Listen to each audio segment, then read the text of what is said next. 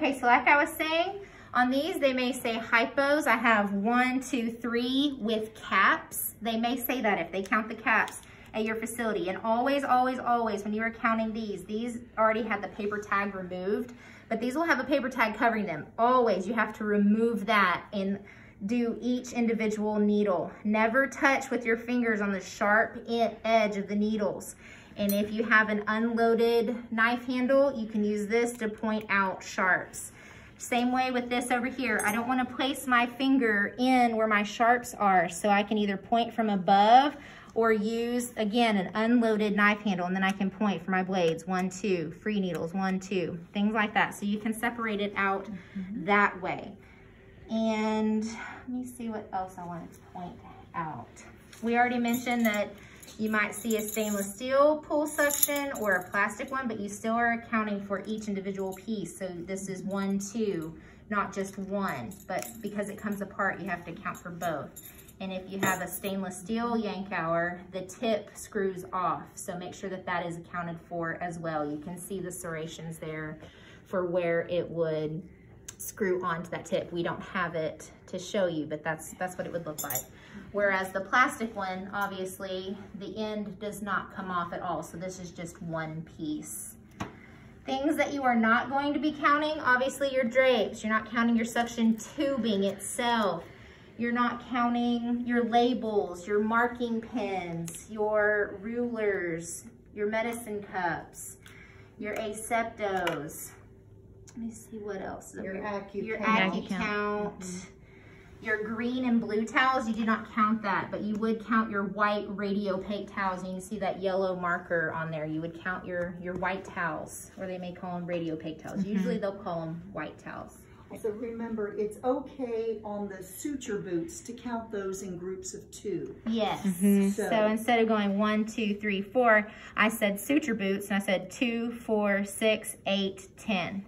And with the WEC cartridges or HEMAClip cartridges, we just count the cartridge itself, not each individual clip. So I'm saying 1, 2, 3, 4, because the clips themselves are going to remain in the patient.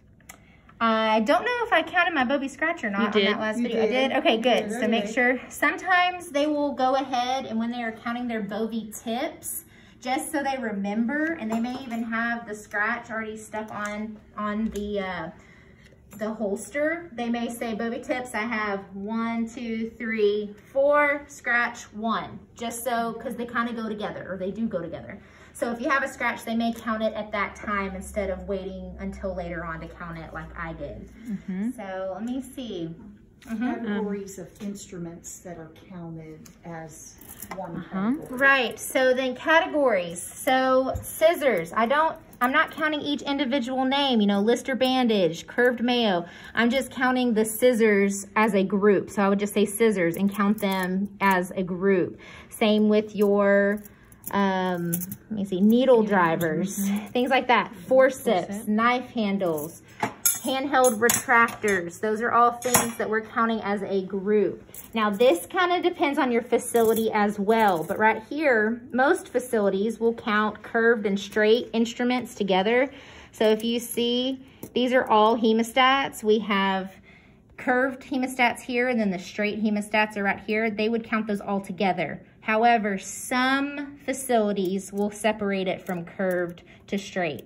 So just always ask your preceptor, or if you're doing your count and your circulator corrects you, you know for the next time that you're going to be separating curved from straight. But most facilities will just group those together by instrument. Remember that the handheld retractors are counted as one group, but a self-retaining retractor like a Balfour, Omni, Bookwalter, those have multiple pieces and would be counted. So your larger self-retaining retractors like Balfour, Omni, Bookwalter, O'Connor O'Sullivan, those type of retractors, you're going to count each individual piece, which especially with an Omni retractor can get up to 44 pieces. So you're not just saying Omni, I have 1. You're going to say Omni, and you're going to count each piece that comes apart, because each piece has to be accounted for so that it doesn't get lost inside your patient. But like a Gelpy, which is self-retaining, this doesn't come apart. So this would just get counted all together with your handheld. But the retractors that come apart, like the ones we just listed, you have to count those as their own category, their own group, and they're counted each individual piece. And the spinal needle counted as 2. Yeah. Yes, spinal needle, this kind of trips up students. So I'm gonna take that plastic covering off. So this is a spinal needle. It has a little stylet that comes out of it. So this is 2 pieces. So when you count your spinal needle, you need to account for both, and you're going to show your circulator. So I would say spinal, 1, 2, because it is 2 pieces. So make sure that you are counting that correctly when you count your spinal. Don't just include it as 1 hypo. If you're counting like that, you will say spinal needle, 1, 2, like that. And your Keith needles, we counted those. And you never count your gowns or gloves or anything like that. You don't count the Bovie cord. Only the tip of the Bovie is what you are counting. And notice how I had this. It comes in your holster sterilely, either if you're opening it separately or it comes in your pack. It's gonna always come like this, where the tip is inside. But the rule is both pair of eyes, your circulator, which is an RN, and the CST, or 2 RNs that are counting, have to visualize each thing. So I can't just assume that there's a Bovie tip on this. You can't just say Bovie tip 1. I have to pull this out and show, and just like I did, I just automatically had it ready to go like that, so that way it's one less step I have to do when we are doing our count. It's already visible and it's being shown to my circulator. You do not count light handles, or that's basically everything that we have on this. Now we don't have, obviously, every countable item on this back table, but this gives you a good example of how you would do a full surgical count pre-operatively.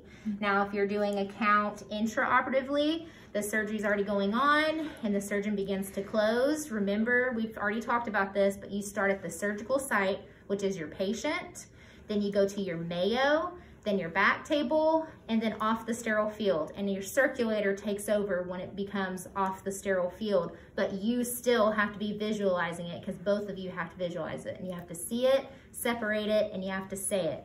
And you always say the name first, and then the number of whatever it is that you're counting. So just like I did, hemostats, and then I counted them. I don't say the number and then the name. Always the name first of whatever it is, cottonoids, Ratex, laps, and then you count the number.